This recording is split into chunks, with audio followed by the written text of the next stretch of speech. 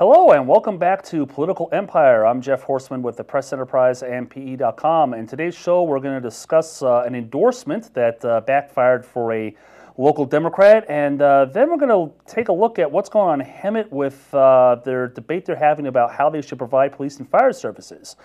So first, Ontario Councilman Paul Vincent Avila found out the hard way you don't endorse candidates from a political party when you're serving on the opposing party's governing board. Mr. Avila, one of 4 Democrats in the special election for the Inland Area's 32nd Senate District, was ejected from the San Bernardino County Democratic Central Committee a few weeks after he endorsed one of his Republican opponents in the contest, Ontario Mayor Paul Leon.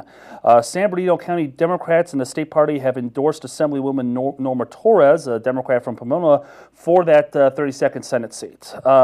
Now on to Hemet, where a debate is raging over whether the city should keep its police and fire departments or hire Riverside County to keep the public safe. And here to talk about the dispute is our Hemet reporter Craig Schultz. So Craig, why is the city considering outsourcing its police and fire services? The city's looking to save money anywhere it can. It's facing a $2.7 million budget shortfall for the next year. And as the mayor has told me, he just wants to get the best service for the lowest price, so he's looking everywhere he can to save a dollar.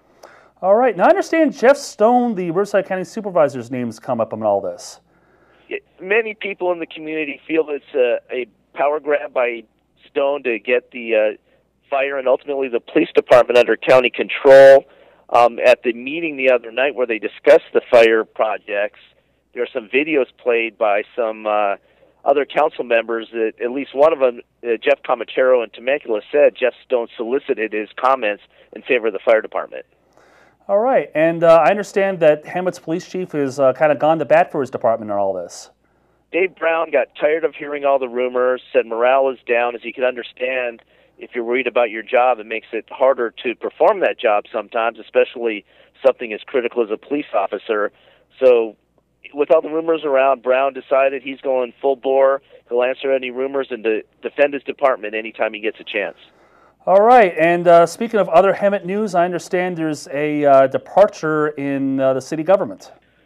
Assistant City Manager Mark Orm turned in his resignation on Wednesday to take a job in Chico as Assistant City Manager there. Interestingly enough, the city manager in Chico is Brian Nakamura, who was Hemet's city manager up until August.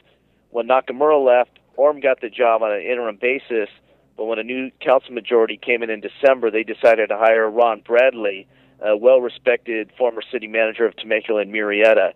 So talking to Mark this morning, he just said it was time to move on. He's enjoyed his time here, but he's just looking for a different opportunity.